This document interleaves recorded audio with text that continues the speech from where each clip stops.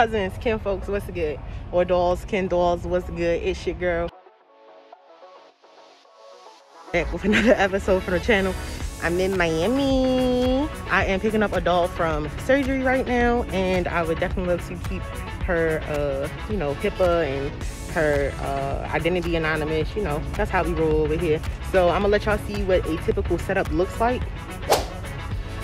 And this is how we set up the back of the van.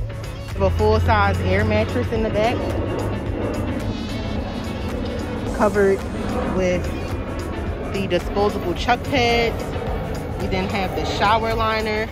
We then have a bed sheet. We typically do it the other way, bed sheet, shower liner, then bed sheet, but I messed up this morning, so it's all good. But we have the bed sheet, shower liner, and then a layer of chuck pads. Comment down below if you know what this is. This is a spirometer, a breathing spirometer. When you have surgery and you come out, we're gonna make sure, let me see, let me get it focused.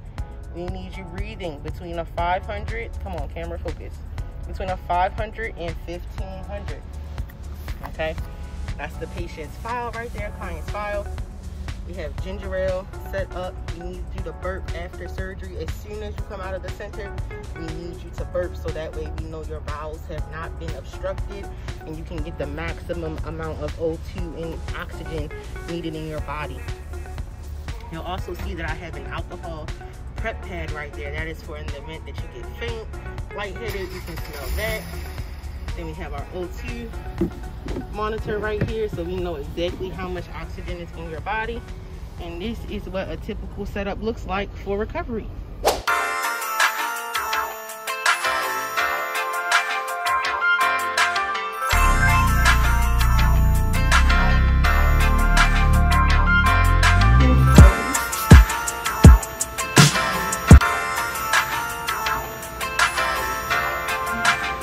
Yeah. Cousins, Ken folks, what's good? It's your girl. I'm back. I'm in Walmart in Miami, and I just want to talk about this. Helping one of my clients recover from surgery. She's doing very great. We set her up for a successful recovery, and I'm just in Walmart picking up some extra items, you know, that we like need to re-up on for the duration of her time here.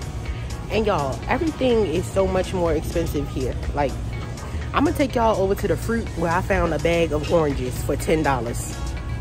You heard me. I found a bag of oranges for $10.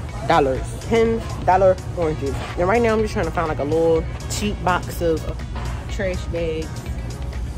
I see those right there for $1.98, but that might be a little too cheap because they only gonna be here until Tuesday. But I also want to make sure that they have quality bags that's not going to bust open on them, and my client's stuff's going to be all falling all over the place, and the whole hotel going to know that she had surgery. So I want to make sure that I get quality trash bags, but I'm also not trying to break their pockets either. Well, why are Glad trash bags so flirting expensive? Like, they used to be $5. Now they $7. Inflation like a mug. Because I don't want them to feel like, you know, I'm just trying to like spend their money, because I'm not. In the same token, like, we need quality shit. I personally, I would be upset if somebody spent $5 on 40 trash bags for 4 days.